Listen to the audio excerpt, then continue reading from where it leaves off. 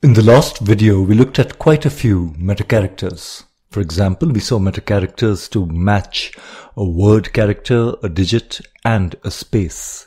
And conversely, there are meta-characters that match anything not a word, digit, or space, respectively. We also saw character classes, quantifiers, and the concept of look behind. At this point, perhaps your mind is buzzing. Mine certainly is. So at some point we will organize these meta-characters into logical groups. But that time is not now. So in this video we will continue building upon our repository of meta-characters and looking at tackling an often encountered problem when dealing with text, the double word problem. But let's start with a question. I have a string and I wish to match its entire content. The string may have alphabets, numbers, or other characters. I do not care. I just wish to match the entire string. How do we do that? The meta-character dot matches any character. Let's see how it works. This pattern matches the entire string. Great.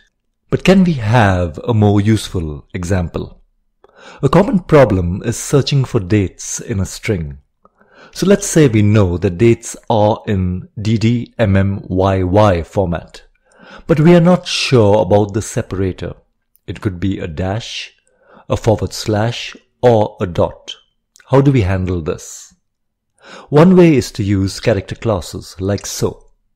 Notice the dash at the beginning of the character class. But can we simplify? Let's try another pattern. That works too, but wait a minute. How is the dot outside the character class different from the dot inside the character class? The dot inside the character class is treated literally. The dot outside the character class is a meta-character, so matches any character. Please pause the video and ensure this point is clear. So stretching this discussion further, we may argue that this pattern is more simple, but on the flip side, it may have an undesired result. Consider a string like so, representing say a lottery number. It will get matched too. So which pattern should we use? It all depends on how specific we wish to be. We have seen a few examples of character classes by now. But there is one more pattern, a negative character class. Let's take an example. I wish to find words that start with a Q, but the second character should not be a U. Can you think of such words? Let's try it out. Ignoring these interesting words for a moment, we have just used a negated character class. But there are two problems with the solution.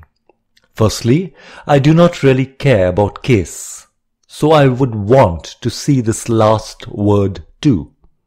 Let's fix this by adding a parameter to our function. Great. But I still want to find words.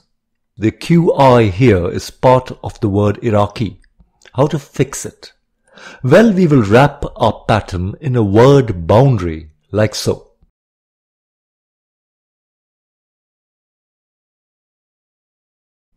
Let's test. That blew things up, hey? It turns out that the \b is also used as the backspace control sequence. Thus, in order for the regular expression engine to interpret the word boundary correctly, we can use a raw string literal. Please allow me to not get into more detail here.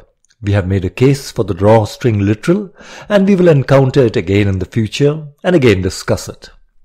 At this point, let's throw in a question. How would you match a pattern such as July? The only problem here is that we could have July written both as JUL or JULY. Pause the video and try it out. So here's one solution using a quantifier. We are approaching the end of the video, but before leaving, let's look at one last problem. Double words is a very common problem.